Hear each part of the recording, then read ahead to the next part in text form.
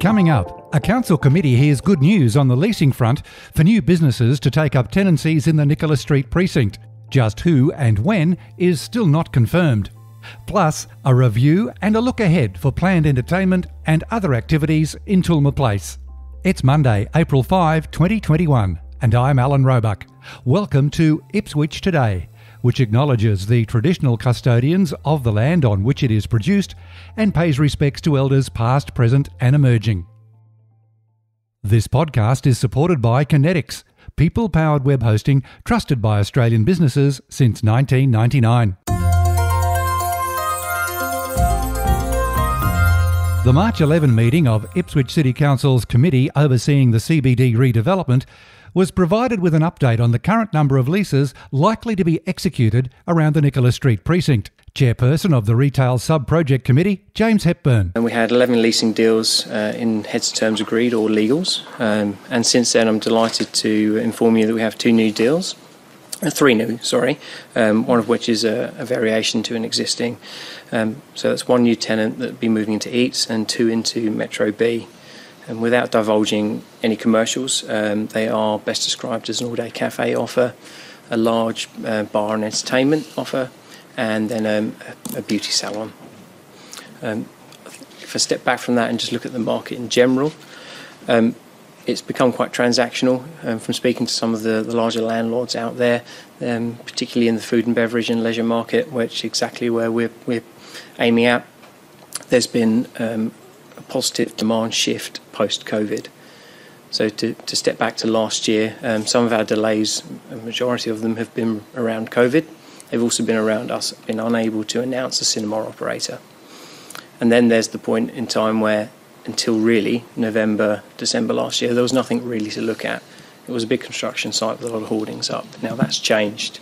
There are spaces and places for people to visit and for prospective tenants to go and look at.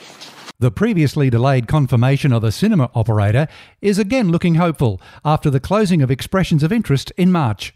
And then we should hopefully go to a second round and then be able to select an operator going into the middle of this year. Again, that post-COVID easing will bring us into, again, a more positive moment. So, difficult to say right now, but as it is, we have 12-13 deals that are approved and going into legals. And with the positivity around a cinema operator, we should be closing these deals in the coming months. Mayor Teresa Harding asked Mr Hepburn about the feeling around the precinct. What's the feeling? I mean, I know at our last meeting there was a feeling of quite a lot of vigour and excitement back in the Nicholas Street Precinct. Has that continued? Yeah, I think it most definitely has continued. Everyone that we bring up here and show around are gobsmacked with the quality of product that has been delivered and with the space that's going to be available going into the future. So I can see that we're going to get people competing for space when we get into the middle part towards the end of this year, particularly for the Metro B and the last remaining unit in the Eats phases. So it is, assuming everything stays the same. And with the economy and with COVID, then we're moving into hopefully a very good year. The Ipswich Central Redevelopment Committee was also provided with an update on activation of Tulmur Place since the official opening. Activation also includes live entertainment. Council Officer Alison Grant. It's been an exciting time for the precinct. We've had a couple of really fabulous events this year, being our Switch Summer Sounds concert and also the Valentine's Day event, which was something a little bit different for the precinct in that we had the Ipswich City Orchestra there and the feedback was unbelievable. So we've down tools a little bit for a few weeks to work on finishing the activation plan for the rest of the year, which has been a fair bit of stakeholder negotiation and getting out and about and talking to community groups and event organisers. And I think we've got a really impressive calendar locked in, certainly for the rest of this year and into the middle of next year. So aside from the special events that we'll hold to mark all of the great milestones in association with the precinct, we're talking to a very large gin festival, which we're all very excited about. And with that festival, working with local traders, local restaurants, local food providers to make sure that, we're making that very much a community event. We've just finalised a farmers market coming to the precinct, working working with some people that have businesses within Ipswich. At this point, we're looking at twice a month on Sundays, and when we're set up with our new council administration building, we're possibly looking at midweek markets as they do in Brisbane. We've got lots of community partnerships coming up in the space, so we're really proud to be working with DVAC and holding a remembrance vigil for them in May. We're working with the Ipswich Circus, bringing them in to participate in a number of our events. Harmony Week, again, really proud to be supporting that. So we're also working with the citywide events team to look at how we can execute those incredible events that we've brought into the city and deliver that in the Nicholas Street precinct. So from an activation perspective, there's certainly a lot coming up between now and the rest of the year. The committee heard that businesses in and around the precinct are being kept informed about events and any possibility of involvement.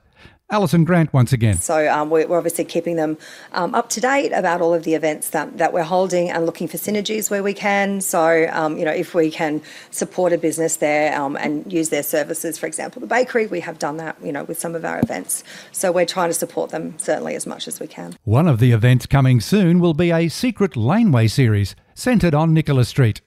Mayor Teresa Harding from the same meeting. If I can just get very excited. I'm really, thank you to the team, Ms Grant and your team, but the 2021 events calendar is incredibly exciting, and not just for the Gin Festival, but also the return of the Kitchen the Switch. My daughter was crowned the Queen of the Kitchen the Switch a few years ago, so seeing that vintage festival come back is absolutely amazing. But yeah, I'm really impressed with the calendar that you've mapped out here, and obviously the tantaliser you've given us here for the Secret Laneway series. It'd be wonderful. Thank you so much. And thank you, Chair. I know that you spend a lot of time outside of committee working with the team, so thank you.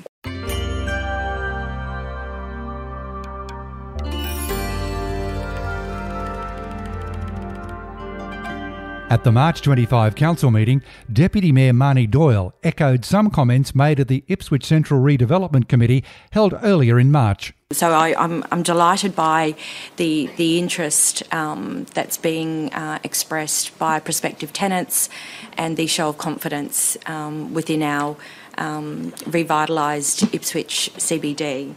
So I look forward to being in a position to share the finer detail. I know residents are chomping at the bit to learn who the new tenants might be down in the Nicholas Street precinct. So as soon as we're able to share those details, we absolutely will. The other highlight, I'd just like to call out the Nicholas Street Precinct Communications Engagement and Activation Monthly Report. That's the report that gives us an update on the activation down in the precinct and the events. And, yet again on the weekend we hosted a food truck event, and it was a resounding success. And it's just wonderful to see so many families out enjoying the entertainment on the stage and enjoying the food and just the venue generally. Just like to commend staff.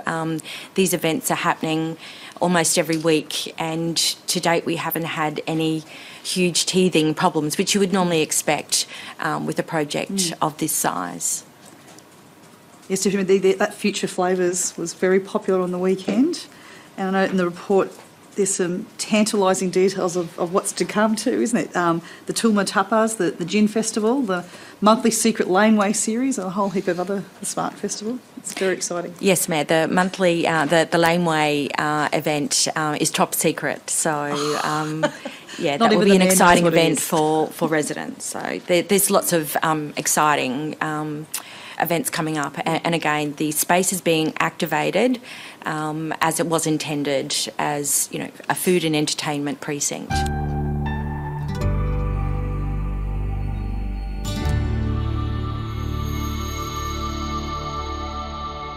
You'll find handy links in the show notes for council meetings and agendas, council's YouTube channel and current works program. Ipswich Today is supported by Kinetics, people-powered web hosting trusted by Australian businesses since 1999. This podcast is also listener-supported. Please make a once-only gift or regular donation to help keep it online. Just go to ipswichtoday.com.au and click the donate button at the bottom of the page.